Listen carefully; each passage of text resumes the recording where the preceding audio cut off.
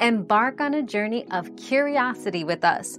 What fascinating questions are we exploring today?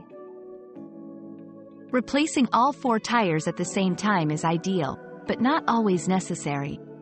It primarily depends on the wear and tear of your current tires.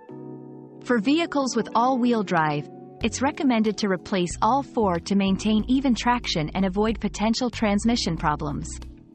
However, if only 1 or 2 tires are worn out, you can replace just those, especially if the others still have most of their tread life left. Always check with a professional to ensure vehicle safety and performance. We've quenched today's curiosity, but there's always more to learn. Keep the curiosity alive by subscribing and joining us for our next adventure.